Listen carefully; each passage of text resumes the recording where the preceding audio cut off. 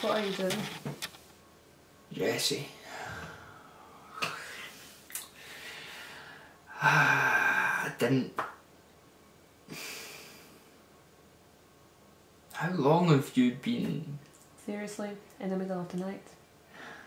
I left a note. That says what? Sorry everyone, got some unfinished business and it's more important than you. Kisses. Please don't be upset. I left you all my money. There's plenty of food. I was going to come back after. We promised each other we would never be separated again. You looked me in the eyes and you promised me that. I can't stay here. You know perfectly well I can't stay here. No, I don't, because it doesn't make sense. Jessie, he's out there. Somewhere.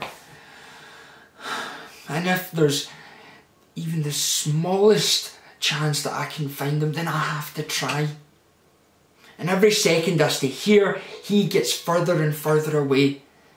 Do you hear yourself? This is crazy and obsessive. He hasn't been seen in years. He could be anywhere. He could be dead. Mika has a new lead. He says he was seen at Newcastle. Fuck Mika and fuck Newcastle. You're a family. Your life here is full and happy and safe, and I don't understand why that isn't enough for you. Well, it's not.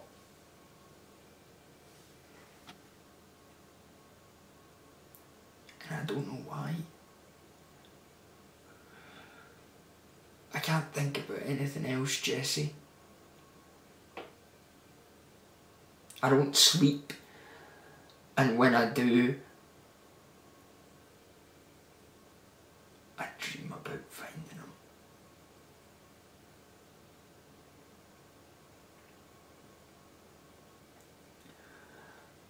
I can't think.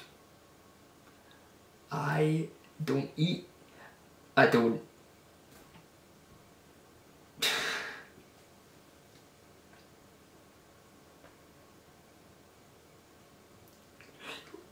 I can't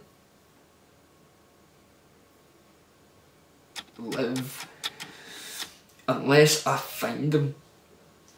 But you are living. We are living.